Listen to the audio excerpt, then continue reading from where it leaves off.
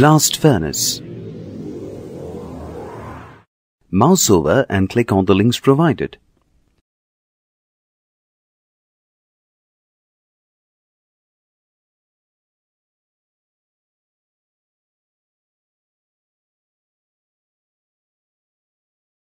Blast furnace is a device used to reduce iron ore to iron.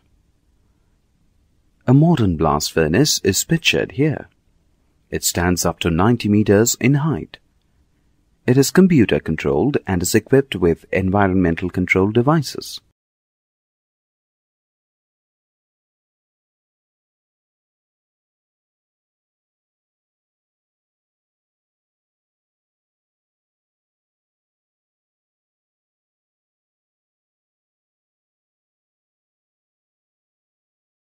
Parts of the blast furnace. Observe the parts of the blast furnace carefully.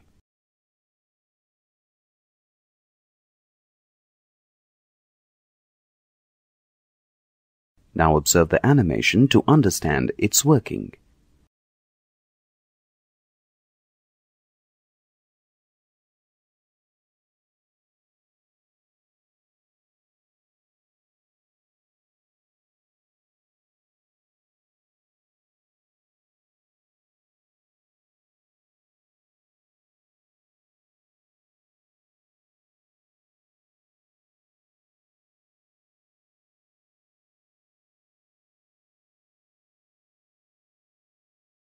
Processes in the blast furnace.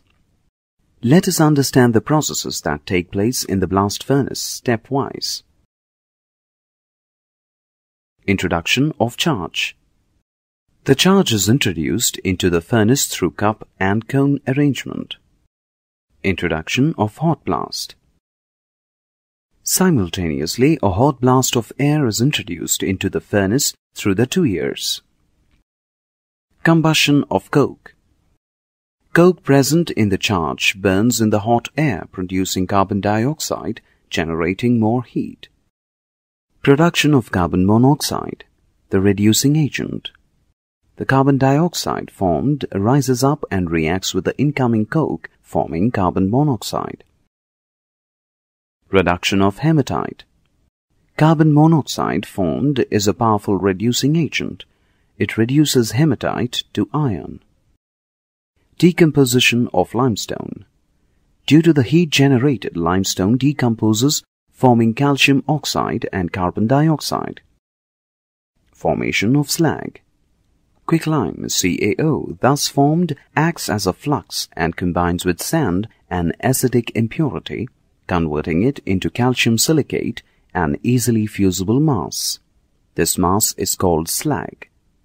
The iron formed is collected at the bottom of the furnace, and the slag forms a layer on it. It protects the molten iron from oxidation.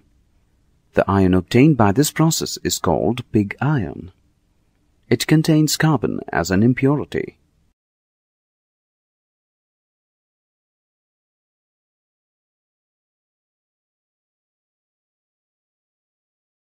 Drawing the blast furnace. To help you draw a simple line drawing of the blast furnace, watch the pencil movement in this animation. The important parts are labeled.